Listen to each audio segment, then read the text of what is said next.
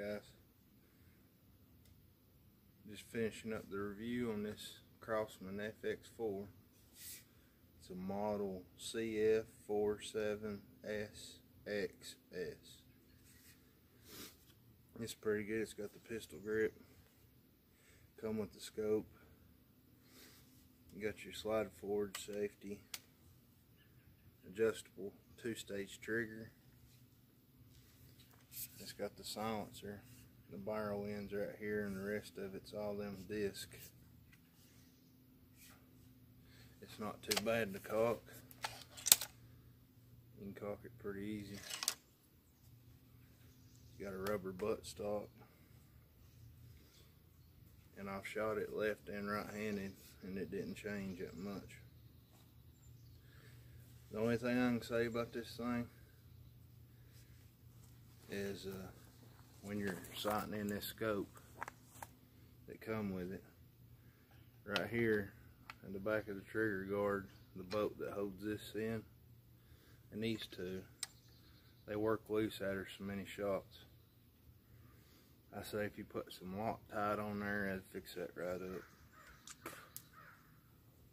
But overall, put in a decent group free-handed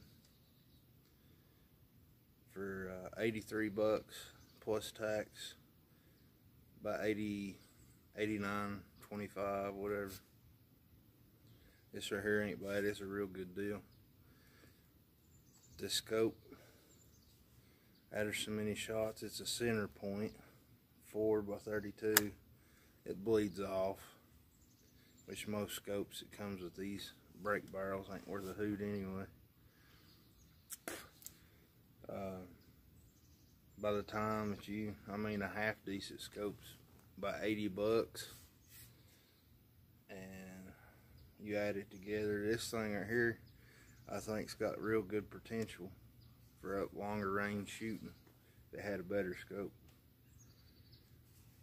And it's super quiet, as you heard in the video.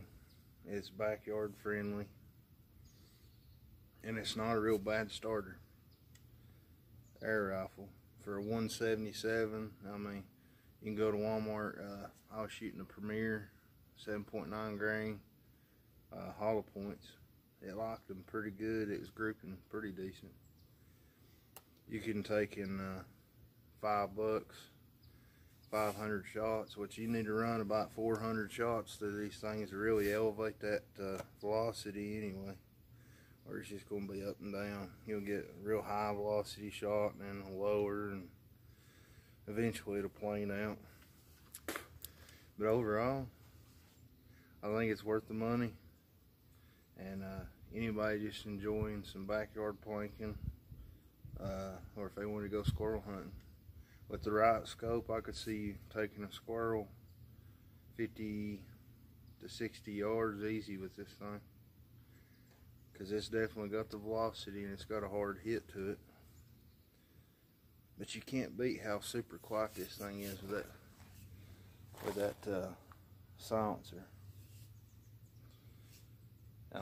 It definitely makes a difference, because this right here is one of the newer generations, because the older one just had the short piece on the end and it was just naked barrel.